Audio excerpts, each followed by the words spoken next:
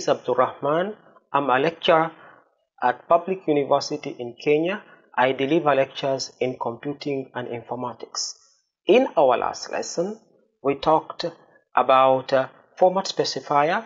Basically, we talked about around 5 format specifier for both an input and an output device. So we talked about that a format specifier, actually the syntax is writing up a %d or percentage with a letter. So we discussed about a %d, %c, %f, and %s, meaning that the output variable can be actually formatted according to different type of data type.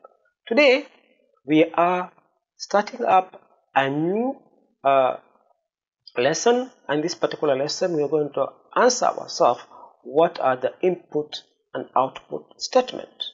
And to take us in that particular journey, we are going to answer a few questions. What is an input-output statement? What are the types of an input-output function?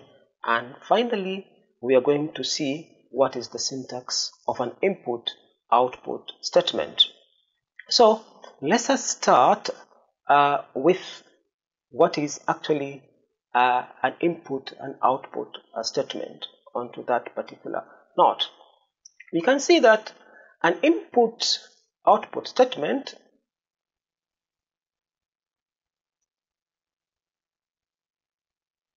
actually stores value into memory. So when a variable stores value into memory, we call it an input operator. So that is what we call up an input operator. So an input operator will be a statement that stores values into memory. And when you have stored a value into memory, and then now you want to execute that particular program. So when you execute that particular program, that particular value which is there in memory, once it is displayed to a user, is what that's what we say it is an output. It is an output operator. It's an output operator. So basically, an input-output operator, it is a value that it is stored into memory, and when it is stored into memory, we call it an input operator.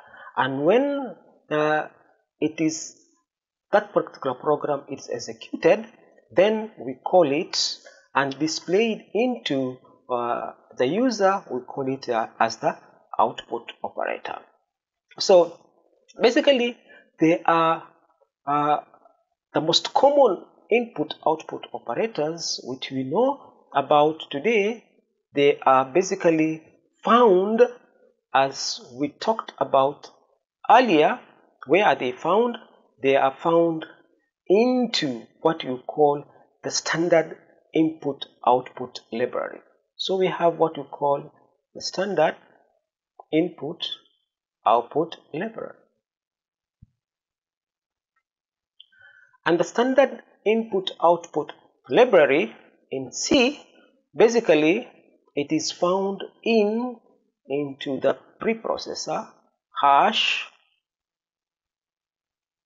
include standard input-output.h file. So the standard input-output.h file basically has got two. We have got the input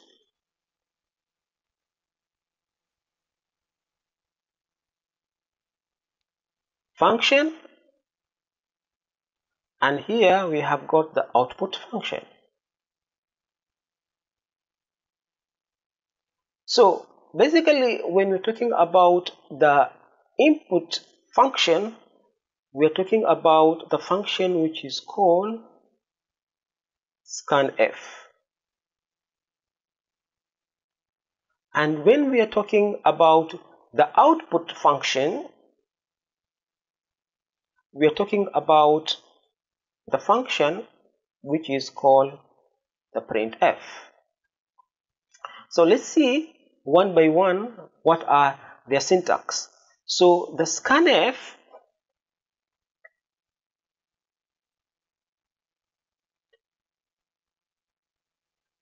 as we have seen before, the syntax basically here will have the format specifier, into quotes, and then here basically we'll have what you call an ampersand and a variable, and then we terminate. So this will be the syntax of an input function, or what you call a scanf. For example, for the scanf, we can say scanf, and the format specifier here should be into double quotes, can be %d, and then maybe we are talking about a variable called age. So this will capture the age which a user is being told and store it into memory. Let's see now what is the syntax of a printf. A syntax of printf, actually it is printf, and then we have format specifiers, and then we have variable name without the ampersand sign. For example, we can have printf, we are saying %d age. This one actually will return or print the age when the computer it is executed. So basically that is about it. So let's see here how actually we can implement the same using the same scenario. So here basically what are we having here? We are having the structure of C, and here we have included the input output library file. So if we want to write up a program that will make up a user to enter his age and then displaying using the input output function, we can declare a variable of data type integer called age, and then we want to tell that particular user using a printf statement to do what? To enter. So we are saying enter your age. So this will be a prompt to tell a user to enter their age. After entering their age, we want to use a scanf to capture that particular age. And to do that, basically we have to use a format specifier, and here our format specifier, as we have learned in our last lesson, it is what? It is a decimal, it is an integer, so we are using a format specifier to capture integers. And then here we have to put up the syntax. We are saying you have to put up a comma and then an ampersand age. So this particular statement basically is going to capture the age of that particular person. And then we want to display now, so using up a printf, and in that particular printf, basically what do you want to display? So again, here we have to have a format specifiers and have to be in quote. So I want it first of all to be on the next line. So we are using up a new line feed there, and then we say your age is, and what do you have that particular, we have to have a format specifier, and our format specifier, it is actually %d. So your age is, and then we give that particular %d, and then we are going to put up the variable name there. So basically, when we run this particular program, it's supposed to give us, to tell us to enter our age. After entering our age, it's going to return the words your age is, and then give us our age. So let's run this particular program and see what happens. Yes, there is an error here, and it's a very simple error. We have written print instead of printf, so we put up an f there. Let's execute.